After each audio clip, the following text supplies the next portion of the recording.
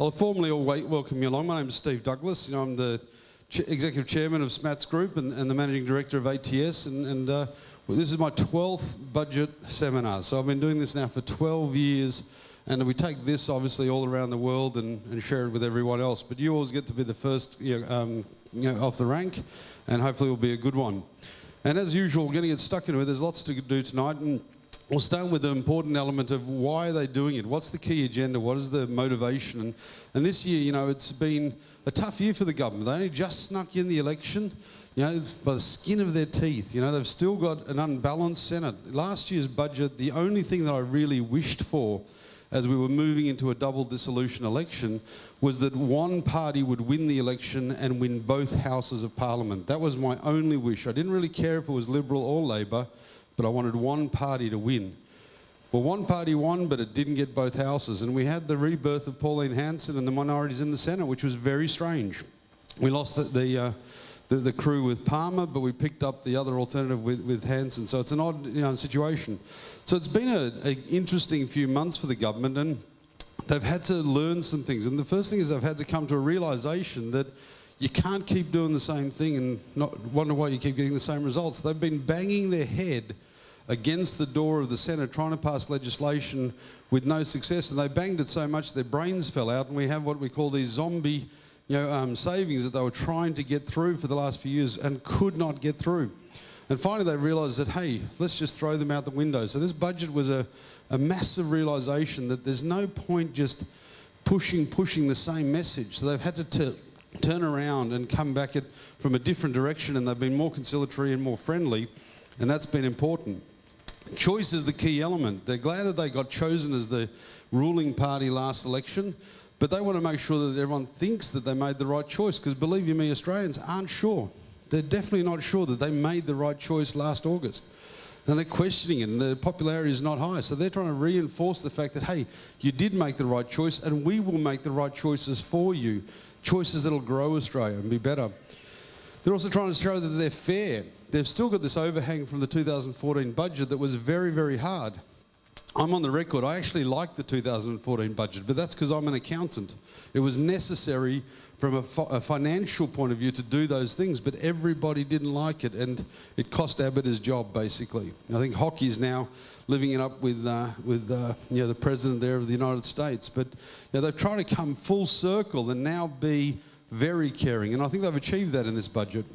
And security is obviously a key element on everyone's mind. They've put a lot of money in this budget to make sure people aren't just emotionally secure, but they're financially and of course, from a national security point of view, a lot of money going in here to tidy things up. And they're identifying that there's more opportunity down the line, and we've got to get ready. So there's an enormous amount of reinvestment and new investment into infrastructure. And that's been a constant theme over the last few years and has been expanded upon drastically in this budget.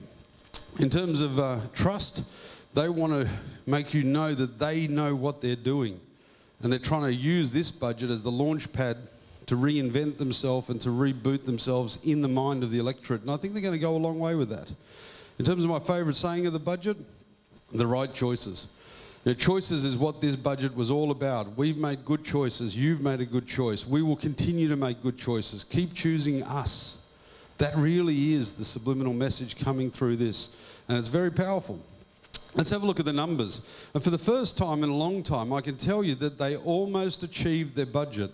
If we look at the figures there, last year the budget deficit was expected to be 37.1 billion. And if you look at the 2016-17 estimate, it actually came in at 37.6. So it only missed the mark by $500 million, which is a very impressive undertaking considering in the past we've seen blowouts of 5, 10, 20 billion. So to be 500 million within range is virtually on target. So for that, you've got to give them a heck of a lot of credit. And I must say, they didn't gloat about that. No one came out and said, hey, look what we've done, we're superstars. They just said, hey, we're going to keep doing it, which was a good thing. Now, the one thing that did happen is revenue did fall short. It was expected to be 411 million. It came in at 406, which is still a phenomenal result.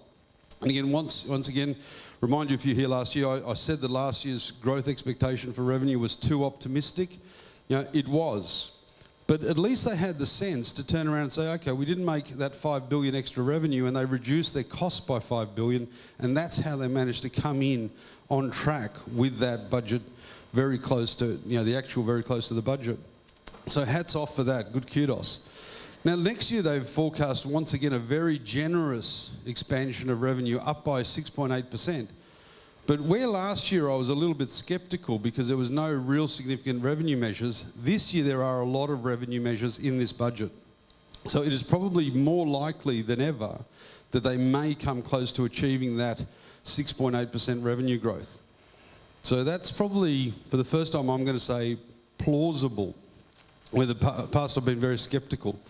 Expenses are going to rise to 459. So next year we're going to have a deficit, of $29 billion, which is huge, huge. It's going to drop the year after to 21, and then drastically fall down to $2.5 billion before returning to surplus of $7.4 billion in 2021. So in 4 years' time, we should be moving towards a surplus. Now again, I'll believe it when I see it. I think we're a long way from that, but it is genuinely within sights for the first time in a long time. And I think they can do that, particularly because they've learnt the power of negotiating bills through the Senate, so that's a good thing. GDP sat at 1.75, expected to be 2.25, so even with a softer economy, they managed to get the revenue and the numbers that they wanted. Unemployment was a tick higher, so that did hurt them a little bit. And CPI sat at 2%, thanks largely to soft commodities and also low interest rates. So that's probably not going to be the same environment we're looking forward to in the future, but they're still expecting CPI to keep low. So overall, next year I think it's a very plausible target of 29.4 deficit. Still an enormously massive deficit. Enormously massive, but we're at least theoretically on the right track, so it's a good thing. So big credit to them for coming in so close to target there. First time in a long time, so you've got to give them a bit of kudos. Now this year's budget, there's lots in it, so strap in, let's go. Infrastructure is the big push. They're going to be committing $75 billion over the next 10 years into infrastructure. Now they're unashamedly borrowing for this, and they've created a line in the sand of good debt, bad debt. They don't mind borrowing for infrastructure, and that is a sensible government strategy. Where we've always been in the past, we've been borrowing to just pick up the shortfall. But as long as we're buying something with that debt that has value and will create value, it's not a bad idea to borrow because interest rates are cheap. So they are taking the right approach in doing this. There's lots going on, including the Snowy project. They're going to expand that significantly. Now, it might be a little bit optimistic, but they're going for it, and they're going for it in a big way. And the first challenge they've got is to buy the Snowy River project back off the state governments of New South Wales and Victoria.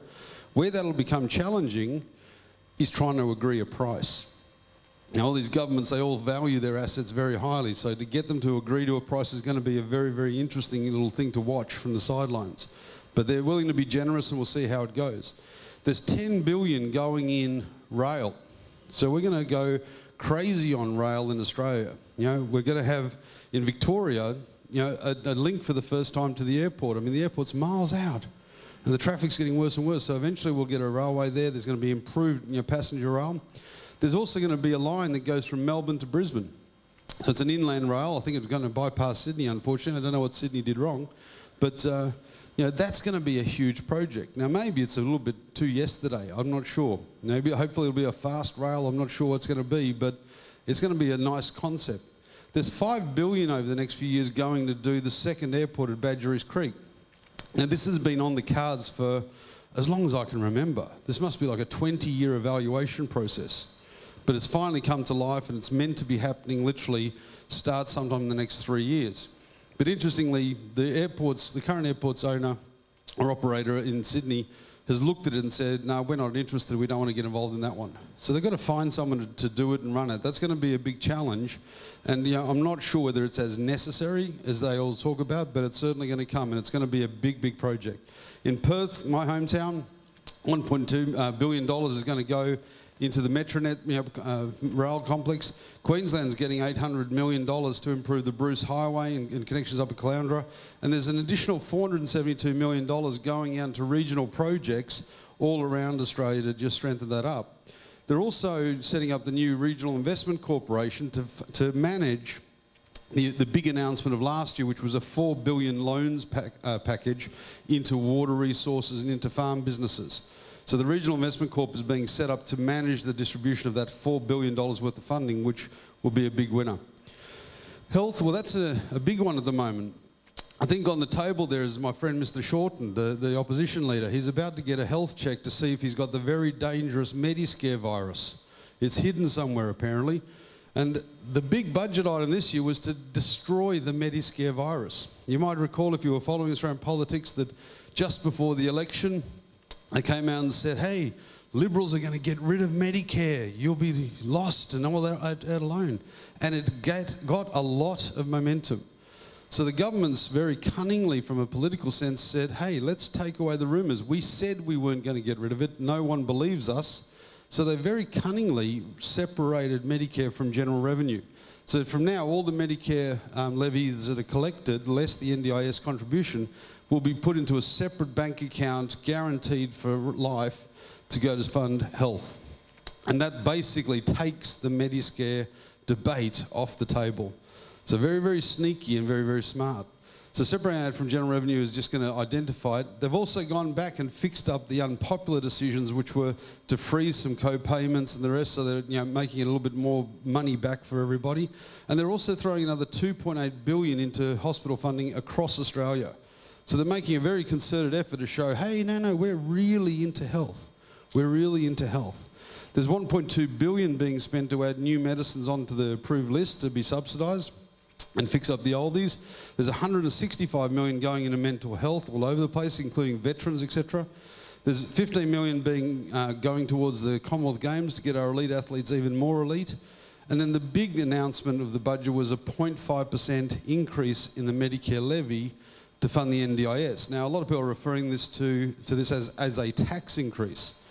Well, it probably technically is, but the NDIS is a bipartisan thing. Both parties, or all parties in Australia, have agreed of the importance of having a super-duper disability scheme for everyone in Australia. It's a phenomenal sized thing. It's beyond all comprehension, and it was going to have a huge shortfall. The shortfall was going to be about $4 billion a year, rising up to $8 billion a year. So the government said, look, we don't want to pay that, so why don't we just tap on an extra 0.5%? And that picks up that difference. And it throws everything back into the fairness of sharing it amongst the entire country. And it's also a tough one, because if you want to stand up and complain about it, you don't look too good. You don't look too good in Australia if you're not going to help out someone who's not as fortunate as you are. So good luck whinging about that rise. That ain't going to happen. So they've been very, very smart in that regard. And I think that was also a large bargaining chip in getting through other legislation. But I am genuinely concerned about the size of NDIS. You know, it is an $11 billion cost to the country each year, rising over a decade to $18 billion a year. It's massive. In Australia at the moment, there's 800,000 plus people on disability pensions. It's an enormous amount. And they'll all be entitled to some level of support through the NDIS. It's a huge cost. If anything going wrong with me, I'm going straight back to Australia, I can tell you that much. It's a great social system. It's just my concern is how much will it be abused. Now, the government has thrown a few $100 million into setting up an integrity commission to be able to monitor what's going on and ensure there's fairness in the delivery and the costing and everything, which is quite sensible. So hopefully, fingers crossed, everything goes swimmingly. But as we all know, there's a good propensity of governments to not do it all that efficiently, but I'm hoping that they do. Now, the banks have been allegedly the big loser of the budget. $6 billion has been stripped from the banks through this new nasty little levy. But it's small potatoes to the banks. Believe me, $6 billion is nothing. It's over 4 years, you know, and the banks make huge profits. Now, if you feel sorry for them and if you're objectionable, just a reminder that the banks have managed to keep 0.25% of reductions declared by the Reserve Bank of Australia that they didn't pass on to their borrowers. Every time the Reserve Bank said, oh, look, it's 0.25 down, they said, oh, we can only do 0.2 of that. We can't do it all. Too expensive. And everyone's forgotten about that. Just today, St George sent out a letter to all of our clients saying, oh, if you're a foreigner, we're charging you an extra 1% on your loan. Believe you me, the size of our loan book will probably pay St George's whole levy, because they're going to get 1%, and this is 0.06%, not of their loan book, but of their debt support liability. It's not very much in the scheme of for the banks, but they're going to scream, they're going to holler. I ain't listening. They've received too much benefit, and they've had the privilege over the last short while to have their investor lending increase in revenue. They've been lifting interest rates up significantly without a single dollar of increase in cost. So they've already got this money stashed in the closet. Don't you worry about that. It's coming good. They're allegedly not allowed to pass it on, which is probably why they've been lucky to be passing it on when it wasn't there over the last couple of months. Maybe that's pure coincidence. I wouldn't want to be skeptical. They've got a new watchdog that's going to look over them, because apparently the watchdogs that are there aren't doing enough job. And believe me, there's 3 or 4 watchdogs, so I don't know what another one is going to make any difference for, but it'll apparently expedite things, which is always wonderful. And they're going to hold them more accountable. If they do naughty things in the banks, even at executive level, they're going to be fined significantly, up to $200 million. And allegedly there's senior executives are going to have their bonuses deferred. They're not going to be allowed to collect them for 4 years just in case they get found out to do something bad. Now, maybe that's good, maybe that's bad, but what I don't understand is, why would the government want to do that? In Australia, if you're one of those bank executives that gets those bonuses, there's a good chance you're on a 47% tax rate. So if they defer the bonus for the executive, guess what? They defer the tax collection too. So I don't get the point of that. You might as well pay it to them, get the 47% off them, and who cares? But that's just how it goes. And the aim of all of this is to increase competition. That levy will only be paid by the 5 biggest banks, the 4 majors and Macquarie. And so all the little banks are supposedly going to dance around the fire with joy and say, oh, we can be more competitive. I don't see that happening. The main reason is all the little banks got eaten by the big banks a long time ago. The time to have fixed this was 5 years ago when St George took over, when Westpac took over St George, when Commonwealth Bank took over Bank West, the 2 stars that were coming up through the little bank ranks. And the governments of the day allowed them to do those takeovers, which was a disgrace. A disgrace. And it's too hard now to catch up, but at least they're going to try. At least they're going to try. All right. Okay, education. Now the Libs get a hammering for not being nice with education, but they're throwing $18.6 billion extra dollars at schools over the next 10 years to say, see, we care. And the Gonskiw report, which they've never really been fans of, they've now embraced. I don't even know what the Gonskiw report is, but I know it's big, so they're going to do it now. So apparently that'll keep everybody happy. And that's, again, that's the grease to get everything through the Senate. Adoption of things that they really didn't find palatable not that long ago. But now all of a sudden it's, hey, we love this stuff. Get us through the Senate, you can have it. And that's what's going on. Smart politics at last. There's allegedly a modest increase to university fees. Modest to everybody except the student, of course. So we're going to see a fair bit of rise for that, which is a bit sad. And, you know, the government's saying, hey, but don't worry, we're still covering half. But the other half is still expensive. Don't worry about that. And one of the things that could be controversial, and again, I'm waiting to see the legislation to be sure, but it looks like if you're only PR, not citizen, you will not get government support. You'll be on foreign student fees. So you need to be very mindful. We'll have to obviously check that as the formal legislation comes through, because that could have a big cost impact if you haven't gone to the process of going through your citizenship yet. The downside is, you know, they're putting the fees up. The good side is apparently they're letting you borrow that. But probably one of the baddest things in this budget for me from an educational perspective is they're now going to make the students pay it back earlier. You know, it used to be that you didn't have to start paying back your university fees until $55,000 worth of income. That's going to be reduced down to 42, so it's going to kick in a lot earlier. Now, of course, allegedly that's a good thing. It recycles it, puts it back in for the next person to use, but it does put a fair bit of pressure on. at a very early line. So I'm not as big a fan of that. I do believe in the fact that government should pay for as much of the university cost as possible, because it does go back in the economy. But I suppose if everyone just leaves and goes overseas and works as an expat, that's not a good thing. So they have to have a balance. And of course now the rules do make expats pay back their HECS debt, on their foreign income amount. So that's an interesting one too. I don't think there's too many expats that aren't earning $42,000. So that's going to be interesting. And if the universities do the right thing by everyone, there's a 2.5% efficiency dividend, and they'll be clamouring for that. You can mark my words on that. In terms of tax changes, quite a bit going on. The small business write-off has been extended. That's a $20,000 instant write-off if you buy any equipment.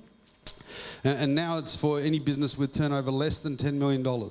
So it's a great thing. It's a super program. Hopefully it'll be renewed every year. Would have been good if they had done a 2 or 3 year commitment. But it is quite expensive to the government, but it's a fantastic economic stimulus. This is real progressive money into the economy. They're going after the multinationals. They've been doing that for a while now. Last year they raised $2.7 billion chasing the Googles and all those dudes, right? Now the thing is, they've issued the invoices for $2.7 billion, but that just means we're about to begin the legal battles. So they know that they're due that money, but good luck getting it. I think they've got all the legal team ready to go there. It's going to be very interesting to watch that. They're throwing some money after organised crime and the black economy, just to make things better all the time. And one of the interesting things is they don't trust property developers anymore. Who would have thought? Property developers have to charge GST when they sell you a property. You don't see it when you're a buyer because it's inclusive. It's not an additional cost. It's inclusive in the price. And then they're meant to collect the money. A couple of months later, they're meant to send it to the government, and it's all fine. But it can be up to 1/11 of the purchase price, about 9%. That's a lot. And the thing is, if they don't get paid, it disappears somewhere. So the government's not going to trust them from July 18. When you pay your money at settlement, your settlement agent will send the tax officer's component direct to the tax office, which I think is a great thing. The numbers are so big now, it's smart. And if you roll your own ciggies in Australia, it's been cheap for a while, but that's going to get expensive because they're now going to tax you as if it's a normal packet cigarette. So that's going up. I don't know how anyone affords to smoke these days. Other things, there's $400 million going into childcare. Childcare is huge in Australia. The amount of money we spend there is mind-boggling. So we're spending $400 million not to do anything except train more people. That's how big it is. It's the biggest industry. There's been all sorts of ruckus going in Australia. They've been finding childcare centres that have been collecting millions of dollars, and they've just found out they never actually had any kids. Who would have thought? Oh, we didn't realise we actually had to look after the kids. They just put them on the list. So hopefully they're going to spend some of that money to make sure that the kids actually turn up. That would be really good. And then Defence has got an early Christmas present. They were meant to go to 2% GDP spending in 3 years' time. That's been accelerated back to now. So there's a lot of money going to go into the military, as also with the Federal Police. They've just been given a $500 million injection, and they've just got a whole bunch of new toys. So, hopefully it'll keep Australia a bit safer. Welfare has been tightened up significantly. They're bringing in a new 3-strike policy. If you miss interviews, if you misbehave, if you don't go to training, if you do something that is beyond your promises, then you will be fined based on your weekly payments. The first time you don't do it, half of your fortnightly payment will disappear. The second time you don't do it, a whole fortnightly payment will disappear. The third time you lose a month worth of payments. So that's pretty good. For anyone that's been found to not make their appointment because they're a little bit too drunk or a little bit too happy, they're going to get penalised too. They're going to move on to a cashless card, so they won't be able to get cash anymore. They'll only be able to buy groceries with a smart card. And to be honest with you, I think that's how it should be across the board. So hopefully this is the first steps towards that sometime soon, but we'll see what goes down there. I've mentioned that. For skilled migrants, they took away the 457 visa. Again, it's a bit of a political hot potato. It's not a real problem, but they certainly were making out as though. And what they have done is replaced it with a temporary skill shortage visa. Under the old 457, they used to have to spend money on training, but no one was really doing that. So they've taken that out, and what they've done is replaced it with a levy that starts at about $1,300 for a small business, $1,800 for a bigger business, up to about $3,000 per employee. You were meant to have spent that on training, but no one can prove that they did. So they said, look, we're not going to trust you anymore. Just give it to us and we'll do it. So that money's going to go off towards apprenticeships and local jobs, which is a good thing. So happy to see that. And for the first time in a long time, housing is the focus of this budget. Now, who would have thought that that would be necessary? Australia's so cheap. Not if you come from New South Wales. Not if you come from Victoria anymore. Still affordable. But we've got a crisis in Australia. It's not an affordability crisis, it's an affordability of choice crisis. Australians want far more than they can afford, and they're angry that they're not being given that. I'm a bit like that in Singapore. I'd like someone to give me one of those Sentosa houses for around about 2 million. Why are they 20? That's not fair. They're nice, I like that. But this is the modern age. If you want it, go work for it, like the rest of us have to. And yes, you run really hard, and when you get there, they've moved the post down the path a bit more, and you've got to run a bit harder. That's how it's always been. But they want to make sure everyone's okay. Now, the only way to fix a housing crisis is supply. You can tinker around the edges, you can use interest rates, you can do all sorts of things, but if you don't produce more houses and there's more people, the crisis persists. Hence, if you look at a place called Sydney and a little place called Melbourne, that's why they're having record growth.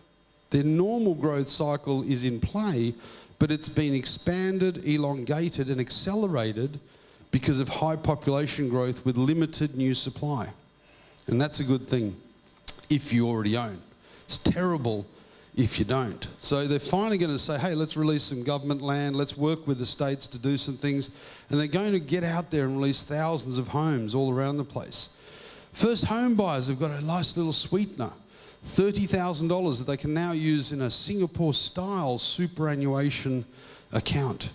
Now, this is not part of your super. You'll have a separate account linked to your super where you can put $15,000 a year under salary sacrifice. Where that's big is that it means that it's pre-tax dollars.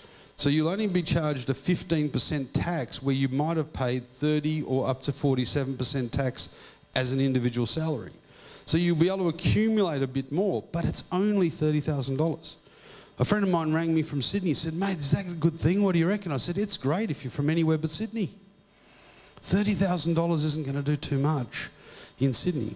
If you're a couple, it's 60, so it's getting closer, but it's still a struggle. But it's better than nothing.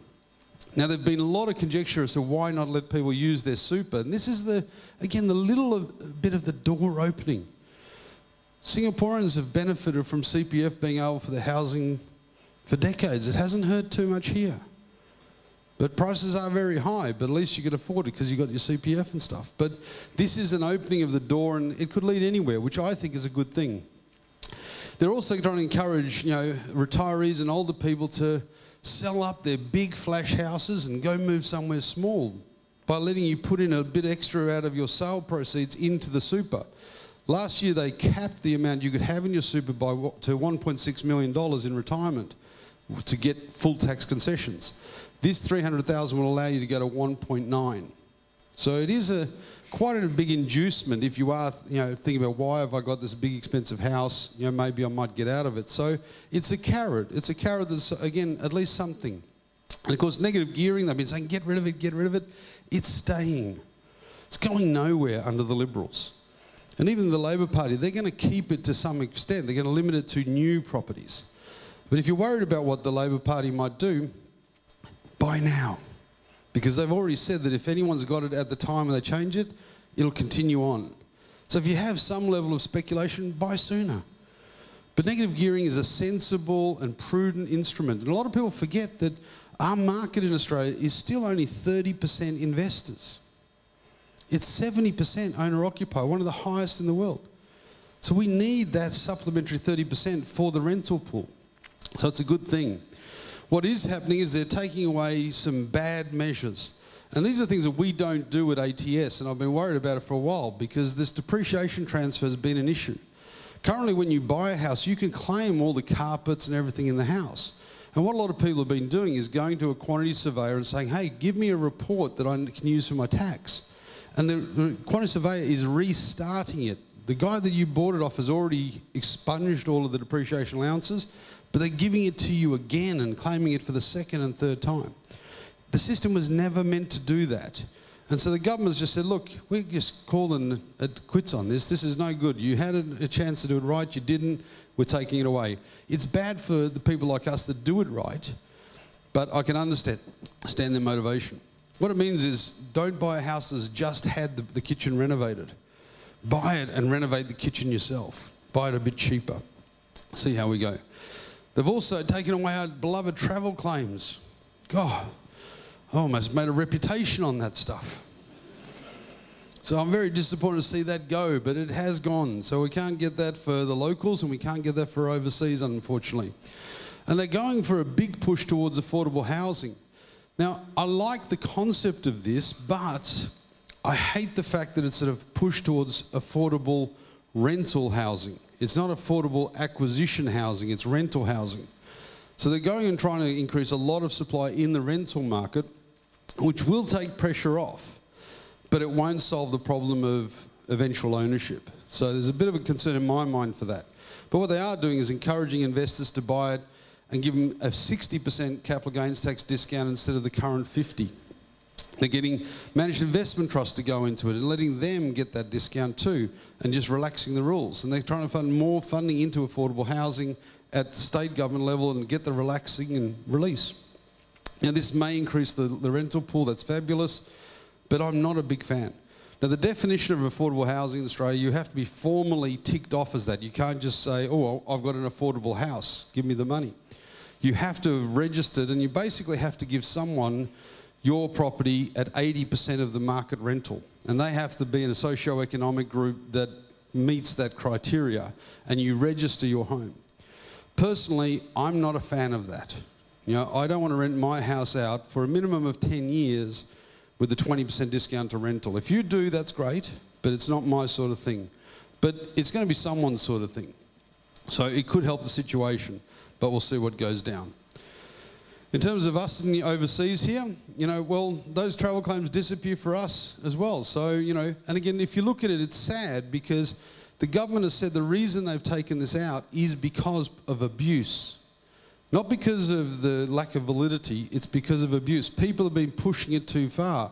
Again, we've always claimed it pro rata. You know, what's the reason for you going? How many days work? How many days, you know, rental? We've always done the right thing because that's what you should do. But some people just push the envelope too far and have been claiming too much and not, you know, offsetting. And that's why they've said, you know what, too hard, let's just change it. I can't blame them, it's just disappointing. It's you know, to some extent it is a bonus, but it is still something that we deserve and is technically legally allowed as a deduction, but it's now being removed. One of the big changes from the budget is they're removing the principal residence exemption for foreign and temporary residents. Now, the only problem with the budget is it's not really clear what this means. There's foreigner, expat. I can't give you a definitive answer on that, but this was a similar situation when they removed the 50% discount back in 2012. It looked like it would only be for non-Australian citizens, but they brought it in for everybody. So expats and foreigners alike lost the 50% discount, so it could be the same. Now, the only reason this would impact us is we do have a 6-year extension of the principal residence. When you move out and you rent it out, you get it tax-free for 6 years. So this may or may not impact that.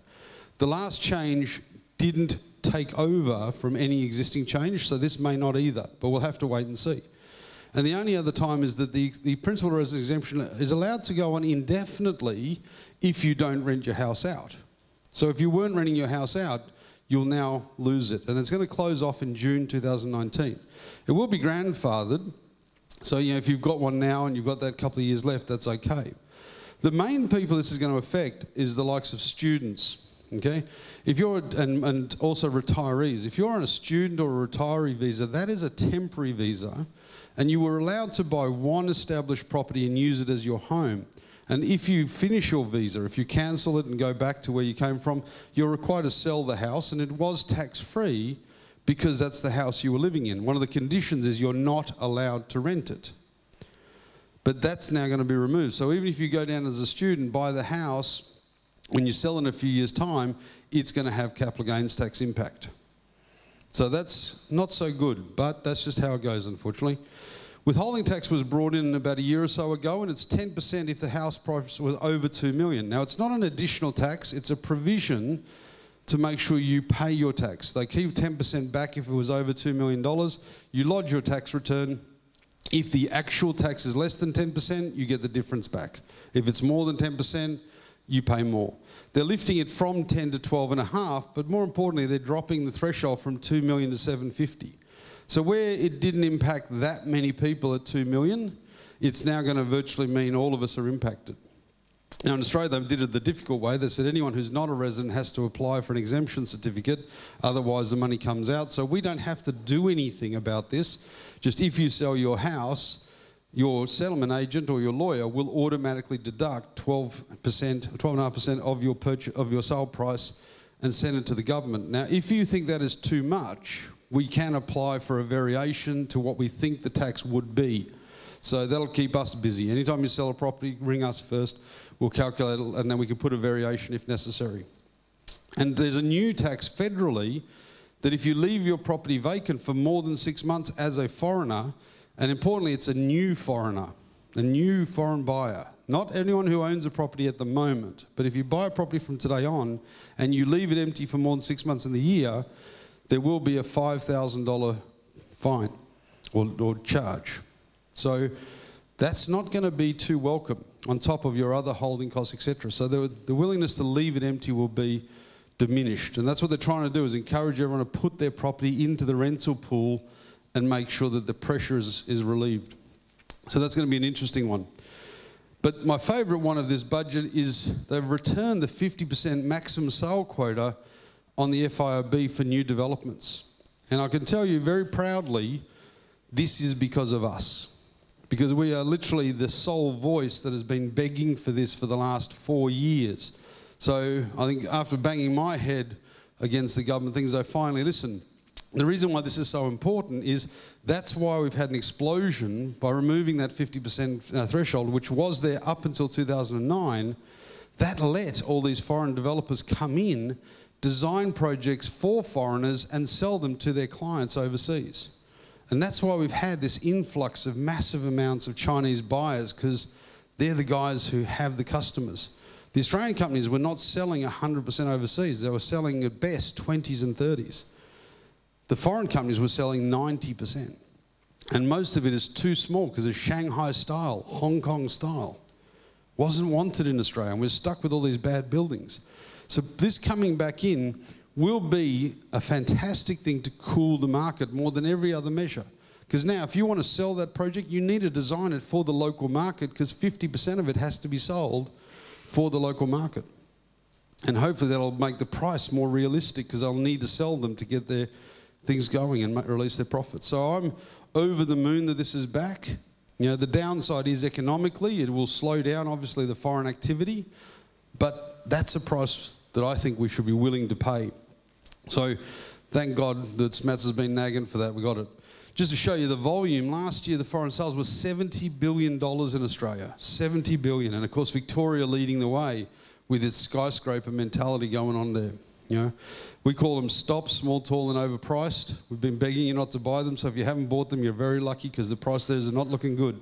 And just to show you now the impact on foreign investors, you know, the changes are not too good from the budget, and they keep slugging us. They brought in the foreign investor fee, which we also were a large contributor. We were probably the ones that instigated that. We call that the SMATS tax.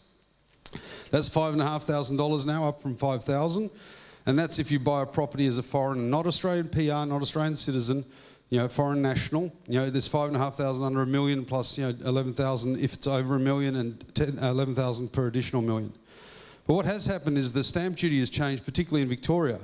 Victoria used to have stamp duty concessions if you bought off the plan prior to commencement. That has now been removed for investors, foreign and local.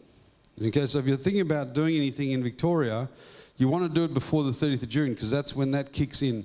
So if you've been thinking about buying a property in Victoria, come and see us, get it sorted before the 30th of June. Otherwise, you'll end up losing that stamp duty concession, which is worth up to about 5% of the purchase price. Now, Victoria have also snuck in the foreign buyers fee. They've got now 7%. It was 4%. They were the first state that brought in a foreign buyers fee. It was 4%. Again, at the time, that wasn't a big deal because they didn't have a huge stamp duty cost because you got the off-plan concession. But now that's gone. You're going to pay what was 4%, which is now 7%, plus up to 6% stamp duty.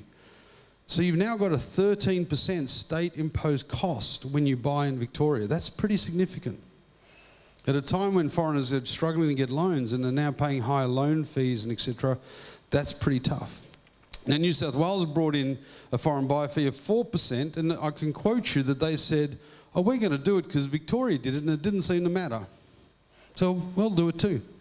And then Queensland brought it in October 16 at 3%. WA doesn't have it yet. But the Labor Party just won the election just recently, and it platformed with a policy saying we're going to charge foreign buyers and put the money towards schools and hospitals. So that's coming very soon to a suburb near Perth. Okay? So if you want to buy something in Perth before it happens, it's the best time to do it. Come and see us. We've got some great stuff down there. But, 21st of June, July 15, all these things are changing now. You can see those foreigners are just easy targets and they've been held captive. At the same time, you're stuck now that you've bought, so they're also sneaking up the land tax, which is a state-imposed tax. Nothing to do with this budget, but it affects us as foreign property owners. New South Wales is charging an extra 0.75% if you're not PR or Australian citizen. Now, Victoria have gone even bigger. This is the new Victorian land tax rules. So you can see resident rates, if you've got a property worth $250,000 land value, now that's not necessarily your property value, it's the unimproved land value, and that's what you're charged at. And it's $275 if the land's $250. So that would be a $500,000 apartment, for example.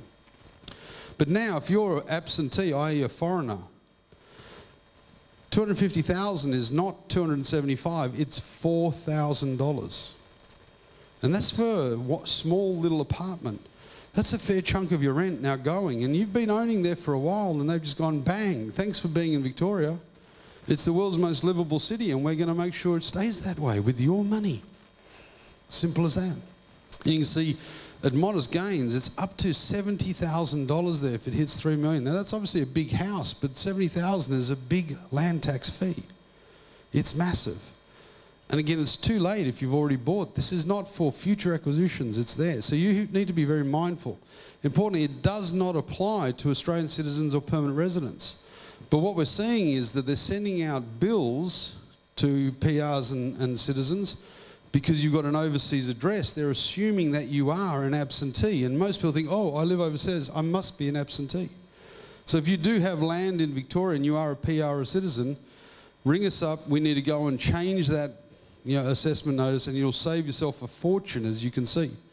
I think I've got one going from $15,000 down to what will be like $400.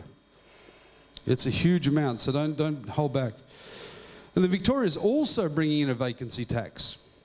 So the federal government's brought in a $5,000 charge, but Victoria's going to charge you 1% of your capital improved value, so what basically the property is worth. Slightly conservative to market, but somewhere around that mark. So if you're in Victoria and you want to keep your property empty, it's going to cost you a fortune. You're best to rent it out and put the savings to a penthouse at the Hyatt. Go down and live the life of luxury for a month, it'll be cheaper. So do that. Now it does exclude holiday homes, but not holiday homes if you're living overseas. Only a holiday home if you've got another home in Victoria. Work pads, which will be a bit harder to define, and if you're away for genuine reasons like illness, that doesn't matter too. So you've now got in Victoria 2 levels, federal and state, if you keep your property vacant. They want it back on the market, and you'll see why in a moment. But there certainly isn't going to be too many people that can afford to leave it empty. I've never been able to, so I don't have to worry about this tax. But you need to be mindful of it. And to show you the quantum, you can see there Victoria, they're not silly. 17,000 sales to Victoria last year for foreigners. 17,000 people potentially going to pay $4,000 or more in land tax. If you work that out, that's about 120 odd million bucks once they all sneak up to that 250,000. In the new tax alone, in the foreign buyer's duty and the stamp duty, That's worth about $300 million to the Victorian government. I don't know about you, but I'm not sure what they're doing with it. But I did notice they changed the crossover lights. Maybe that's where most of the money went. They've now got women on the little crossover things. So that's probably where that money's going. Highly important, you know. But, you know, this is the scale, 17,000. You can see the escalation. Now, this is one of the reasons why I'm happy to see that 50% quota come back in FIRB. When all this is being sold to overseas, it's not necessarily stuff that locals would want to buy anyways, but it is putting pressure on the quality sites. So the quality sites that would have built 300-400 nice Australian-sized homes are now being sold to foreigners with 1,500 homes on them that are small, poxy and not really nice. I'd rather the 300 nice ones get built than the 1,500 bad ones. But the good news is, you can beat the system. There's always a way. There's always a way. And SMATS will always bring it to you first. You know that. Marry an Australian. Get in and get your PR application in. You don't pay these fees if you're a permanent resident. So if you were thinking about moving anyways, get it in now. Get it in before you buy. Spend $3,000 or $4,000 on a PR application and then buy the property and you don't get charged the foreign buyer fee of 7%. How's that for rate of return? Come on, I'm taken, but there's a few others out there. Let's get you going. Now the great thing is Australia is still doing okay. It's always doing okay. We've now passed the record as the world's longest running Western country. We beat Netherlands. Netherlands used to hold the record as the longest running without a recession. We are now it. I think we're chasing Taiwan now for the world record. And we're going to get there. We're definitely going to get there. You can see GDP kicked up a little bit last year, which is great. But the thing here that I'm worried about is the inflation. It has kicked up. It's been artificially low in my mind. And it's now kicked up to just over 2%. And that again is a big indicator for the Reserve Bank with interest rates. If it gets up too high, they'll want to sneak interest rates up. Now, they might not need to do that too much because they've been sneaking it up through the investors for a while. But we'll see what happens there. They've got to keep an eye on it. But everything's going pretty groovy in Australia. Hence why it's plausible to see us getting back towards a balanced budget within the next 4 odd years. Now, here's interest rates. They look pretty fab. On the face of it, look, the cash rate's still way cheap at about 1.5. And the lending rates, hold on, they've been going up even though the other one's flat. They've been sneaking up a little bit. That's what the banks are going to do. That's how they're going to pay for that 0.06%, which isn't on their whole loan book. It's only on their debt support for the loan book. Negligible when you're as big as they are. But the number sounds bad, but that's what they've done. Now the problem is, the reason my mates there got some handcuffs on is because particularly if you're overseas, it's really hard to change your loan. Today when St George sent the thing out saying, hey, we're putting your rate up 1%, have a good day. Well, if you ring up and say, hey, that's terrible, give me a new loan, we say, we can't. It's really hard. So you're stuck, and they know you're stuck. And it's bad that they're abusing that privilege. It's a disgrace in my mind. So I would have liked the government to have put some integrity measures in there saying don't abuse existing customers. New ones, that's not so bad, but the ones that are already there, leave them alone. But no, they're going for it. To give you an idea, this is to tease you, the interest rates. If you were living in Australia, or you're a PR or citizen, that's what you'd get. Owner-occupied, look at that, 3.79. Overseas now as an investor, 4.58. So they've put 0.8% premium now on investor, and they used to be the same. I know they're the same because it was SMATS that made that happen. When we first came to Singapore, we lobbied the bank so much, saying, why are you charging him more than that? He's a better customer. So they gave us that equality, and it became the norm across Australia, but not in the last year. So that 0.8, that's on 30% of their book. I'm telling you, that's going to easily pay that levy. Don't worry about that. Keep buying those bank shares. But you can see the P&I there and the interest only, they've changed that mix too. You're paying a premium if you're not reducing your loan. But that's the fear factor, that you don't know what you're doing. So it's a changing world in Australia. But that's if you're a perfect client and you qualify under the new onerous conditions, which, believe you me, not many people do. This is the real life for people living overseas. Very much less choice than there used to be in lenders. And the banks are very difficult. I mean, where you could get an easy, multiple loan before, it's probably 40, 50, 60% as much borrowing capacity you've got today than it was 12 months ago.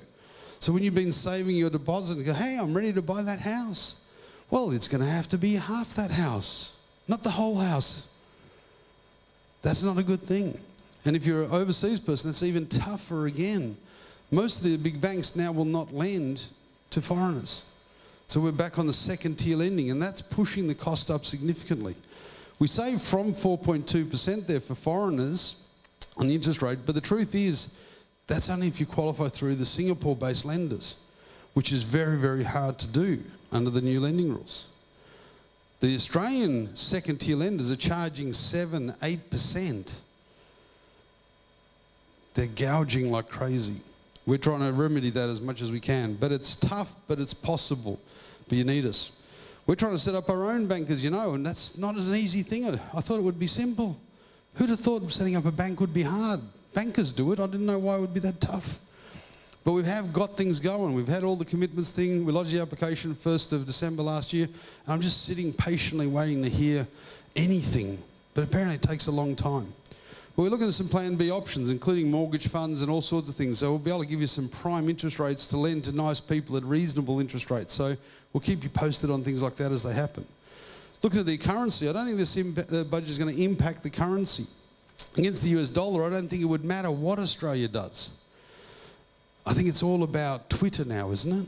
The US dollar's run from the tweet of the twit. And we just don't know what's going to happen on a day-by-day basis. It's just incredible there.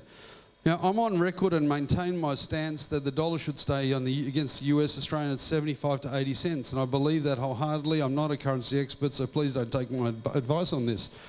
I believe that for one key reason. On the horizon is Trump's intended tax cuts for corporations. Now, normally, as an accountant, I would love a tax cut for a corporation. Of course I would. But the problem is that used to work in the old day, because if you cut taxes, they'd go and hire people, they'd invest, they'd open up new businesses, they'd open up new services and branches, the money would be rotated. But that's the old days. That doesn't happen anymore. These days, the corporations will take the tax cut and do what they're doing now. Hoard the cash. There is so much money in corporate bank accounts in the world right now, it could pay off every dollar of debt of every government on the planet. It's crazy.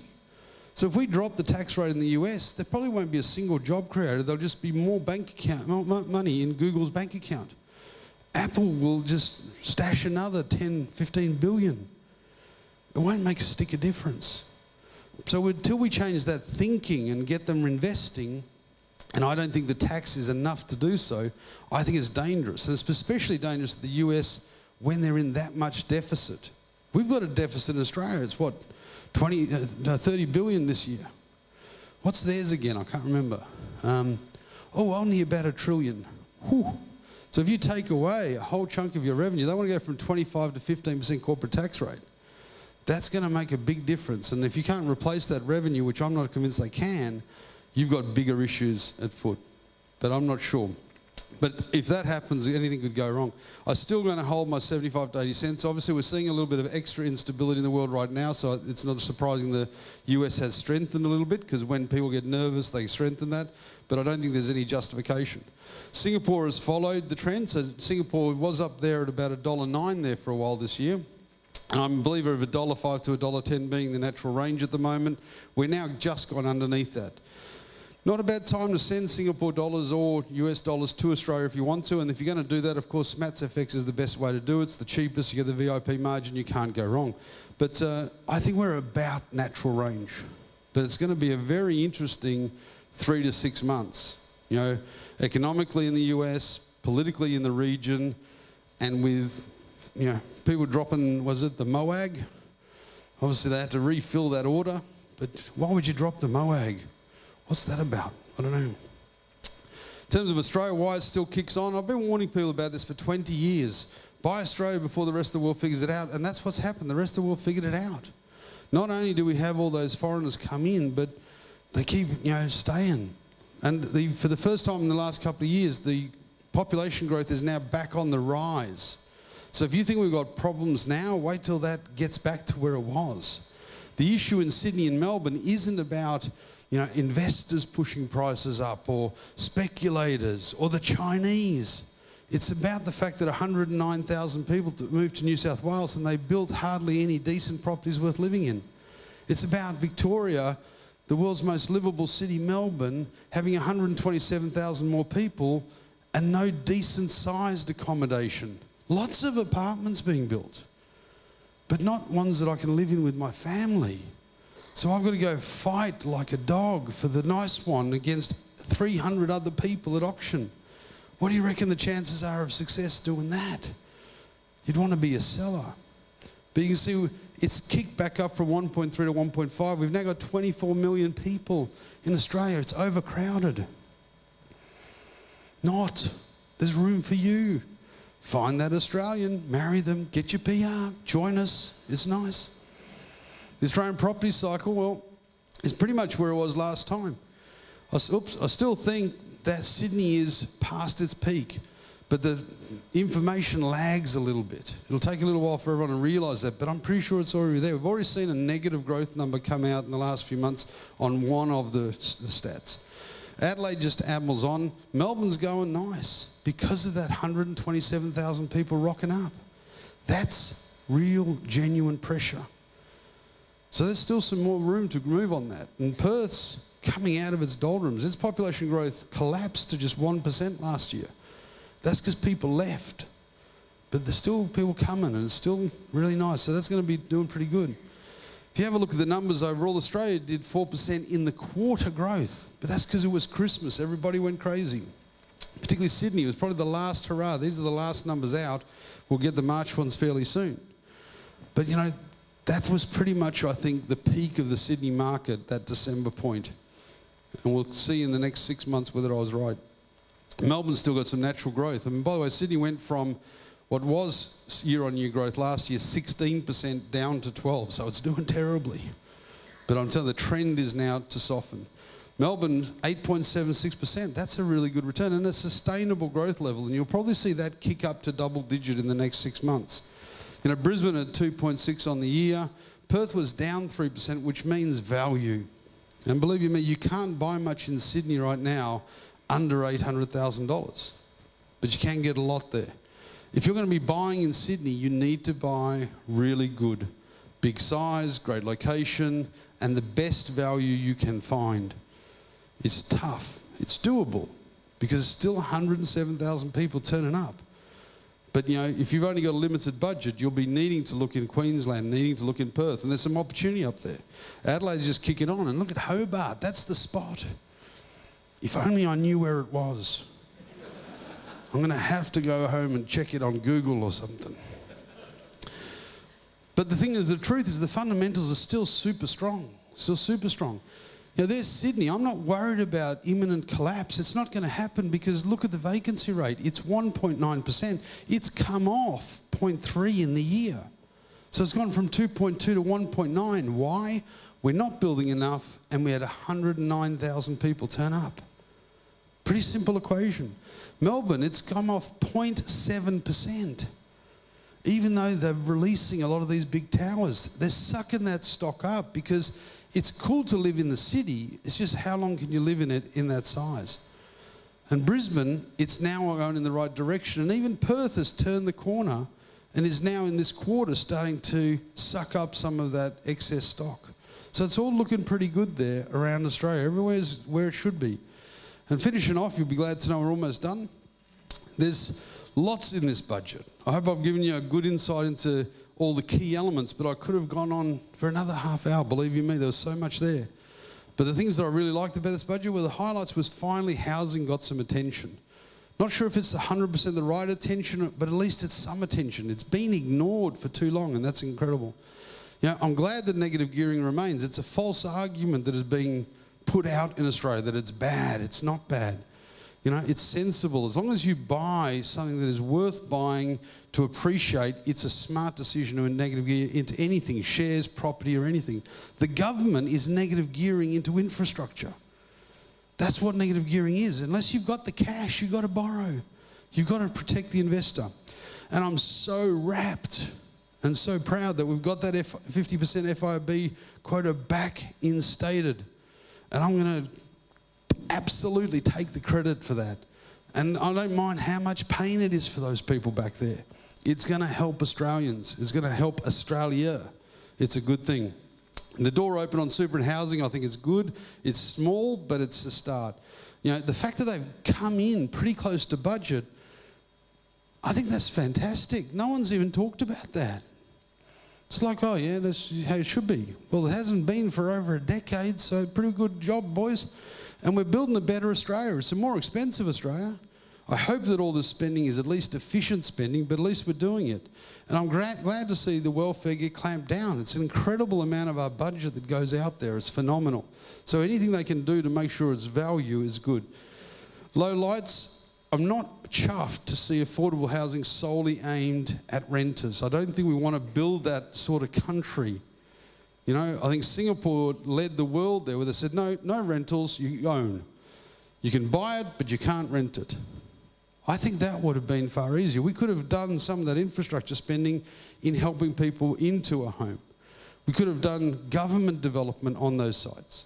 But we'll see what happens down the line.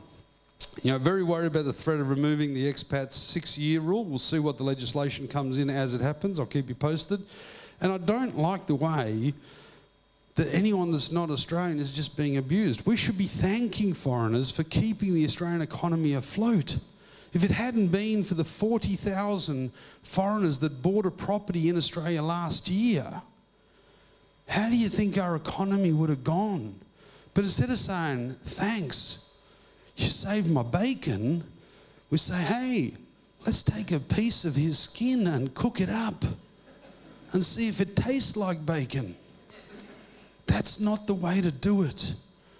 So we need to start rethinking our attitude there, because let's face it, all Australia is a country full of foreigners. Everyone just got there 5 minutes ago, but they seem to have forgotten that. So let's wake up to it. I'm very concerned that there's been no issues to address the problems in foreign lending, because there is a whole bunch of pipeline loans that need to be written and not enough capital out there to do it. So I'm working on that on a daily basis. Believe me, it takes all my sleep, non-sleep moments. And I don't like the way that they've gone after the banks. So I'm not at all concerned that they did it. But what it does do is it sets a precedent. We've already did it with the mining companies. We generalise and say, let's go for them. How did that work out? Disastrous. So when we start picking winners and say, shoot at them, eventually you shoot everybody. So I don't think it's good to be solely one industry, and so we've got to be careful about that. And I am genuinely concerned as where NDIS will go in terms of cost and control. I love the concept of it. I just want to make sure that they do manage it properly. And I'm quite disappointed about the HEX threshold. I really think they shouldn't have done that. I don't think they could have done that later. It's bad enough you say, hey, it's going to be more expensive, but then to take it back quicker, you know, one punch would have been enough. And I am a bit concerned that although this budget is good and full of, you know, lots of things, there's a lot of broad definitions, and so we're going to have to wait and see a lot of legislation before I can give absolute answers to a lot of things. And they're just, you know, ambiguous, you know, terms too often in this budget. I'd just like to see a little bit more clarity in the future. All that aside, I still think it's a damn good budget. Apparently the Australians do too. Everyone seems to be okay with it. You know, Labor's complaining because half of it's their idea. So they got no excuse not to pass the legislation, and that's really been the problems of the past budgets. They couldn't get through what they wanted. Labor had that problem, Liberal had that problem. This budget is eminently passable. And that's going to be the big difference between this and all other budgets. So that's why I'm giving it 8.5. I think it's a pretty good job. On that note, I'm all finished. I thank you very much for coming along. It's great to have you here, and you know, we'll see how we go, and I'll be taking questions as we go. Thank you very much.